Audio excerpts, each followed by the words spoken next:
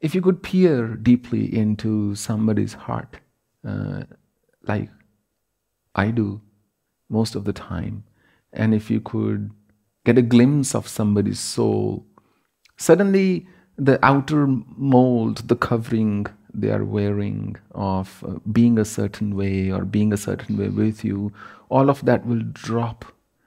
All of that will just crumble, and you will just see the shining light. You will see the child in them, sometimes the annoying child in them, and you will just see their innocence. You will see their unblemished nature.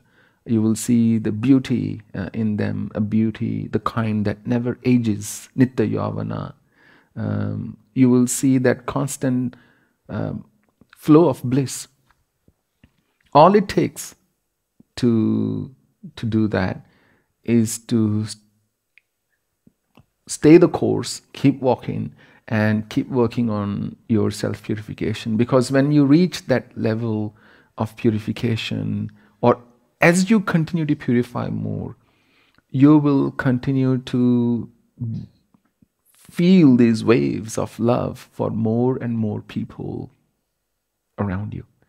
And that's one of the most beautiful aspects of my vocation.